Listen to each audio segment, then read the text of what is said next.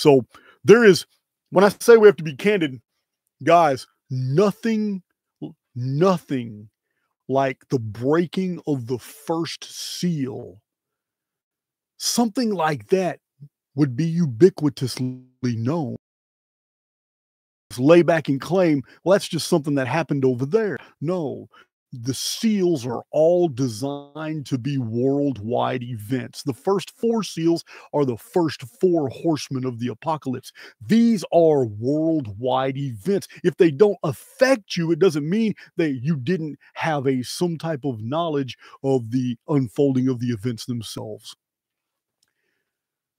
The breaking of the seal would be something that not only broke pattern to normal reality, but it would have also gotten everybody's attention. It doesn't matter if they knew or not a seal had been broken. It doesn't matter if their own paradigm did not incorporate this eschatological text known as the Book of Revelation. What matters is in January of 2020, the elite had everyone's attention. Everyone. That's not evidence of the breaking of the seal, but what I'm going to reveal to you is. So we have to consider, it's really easy to look back in retrospect from where you sit right now and just think, the last, it was just a hiccup. It was just a speed bump. No, it wasn't. The last 3 years totally altered the trajectory of millions, possibly billions of people's lives. It ruined many people's lives. Some of those people are just now realizing how ruined they are. Consequences.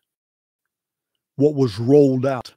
The pattern break was everybody staying home. Was everybody now glued to the news, trying to figure out what's going on? What's their next move?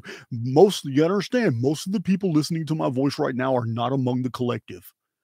You guys are waking up. You're a part of a new family of humanity, a new front. Yeah, guys, there's not 2 teams here.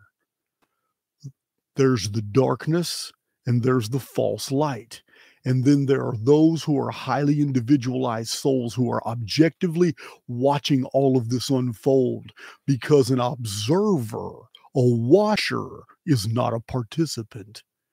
And if you're not a participant, then you will not fall victim to or suffer the consequences of being on either team.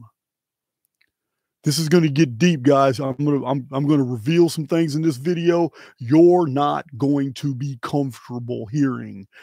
But by the time you lay your head down to sleep tonight, you're going to cogitate on these things, and you're going to realize just how liberating it is just to know this material puts you in the extreme minority of humanity. This is going to get profound. I need more coffee.